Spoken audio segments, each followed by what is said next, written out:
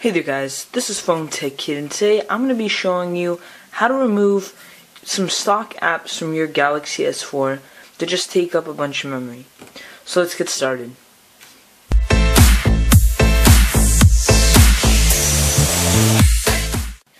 Okay guys, so let me start off by saying you do have to be rooted, and this will work on actually any device pretty much, but this video is going to be specifically for the S4.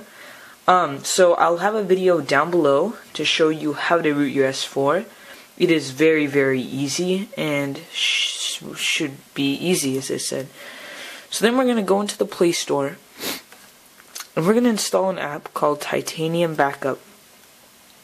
Now search it up. It's one of the most popular apps in Google Play, and you'll just install it. Once you've installed it, you're just going to click open. It'll ask for super user permission and you'll allow it, okay? So not only does this app let you remove some stock apps, but you can also back up your app. So when you flash another ROM, you could restore the apps. I'm not going to get into that right now because that's not what the video is for, but just letting you know that this could do it too. So here we're going to go into backup and restore. And now we could look through all the apps that we have installed. So guys, you have to be very careful when you're here, because if you install something wrong, you might have to completely wipe your device and flash stock ROM, and that takes a while, okay, and not everybody could do it.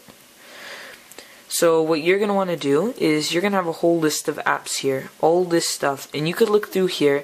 I've already deleted all my AT&T apps, because they just take up a bunch of memory and are completely useless.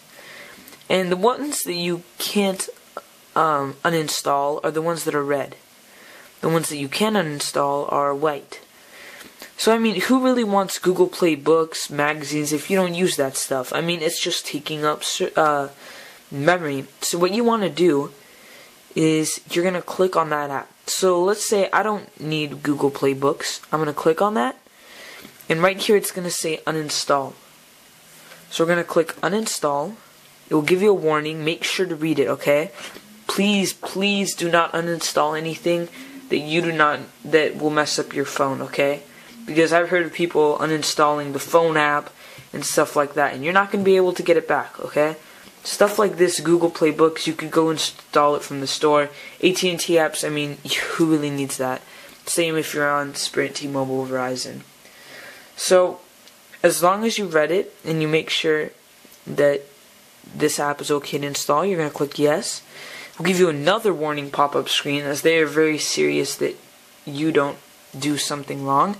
Make sure to look over that it's the right one. So Books APK, it'll give you some stuff right here. And do you want to uninstall it? We're going to click yes. It'll uninstall Google Play Books. And there you go. You'll get a message right here. It should say uninstall complete. And now if we go over here, where all the Google apps are, where are those suckers? Here, there's no Google Play Books here now. So guys, as I said, you could just keep using that method to go through and delete the apps you don't need. And I hope you guys enjoyed this video. Make sure to subscribe for more videos like this. And also hit down below like, as I said. And yeah guys.